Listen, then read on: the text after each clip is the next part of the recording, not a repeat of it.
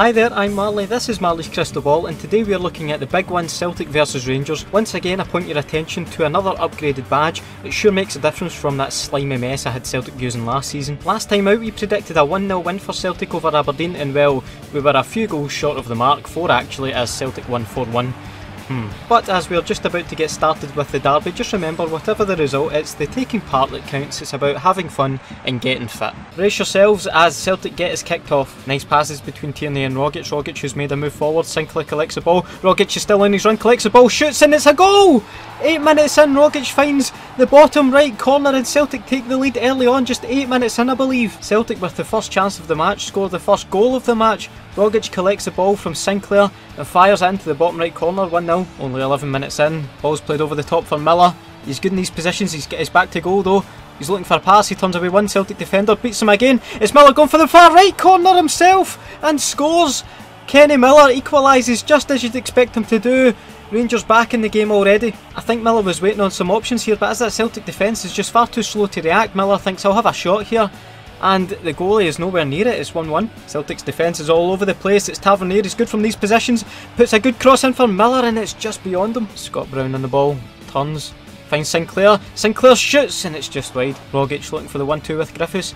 Griffiths is going to have a shot himself here. It's blocked and into the arms of Foderingham. Oh, Rangers lose the ball here and Griffiths could be in on goal. Instead he opts to find Forrest. Forrest shoots instead of passing and it's saved. Sviatchenko, the centre back on the corner, not sure about that, but plays it short, ball's whipped in, Rangers get it clear and it falls to Scott Brown with the shot and it's a great save from the Rangers keeper. Rangers just can't get out at the minute, they're really struggling to deal with the pace of this Celtic attack as it's Kieran Tierney on his right foot, it's blocked.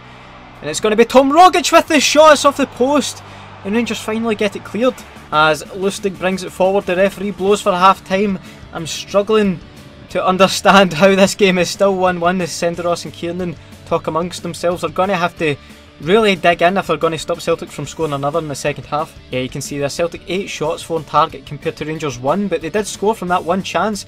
Very clinical. Celtic are going to have to be wary of that. Rangers get this second half underway. Will it be more of the same pressure from Celtic, or can Rangers find a way to get up the park? As Lee Wallace takes a bad touch there and Celtic win the ball already. Ball's played through to near Beaton.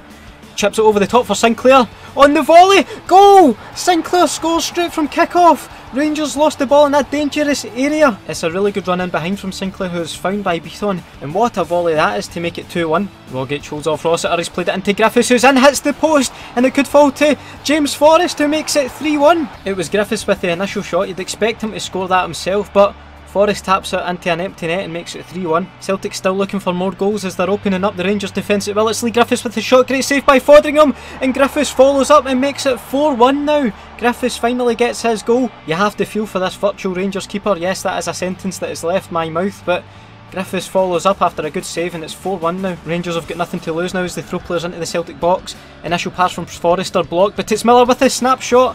And it's a good save from the Celtic keeper. Both sets of players starting to tire now as Tierney's allowed to get a free cross into the box here. It's headed away and Rogic with the overhead kick.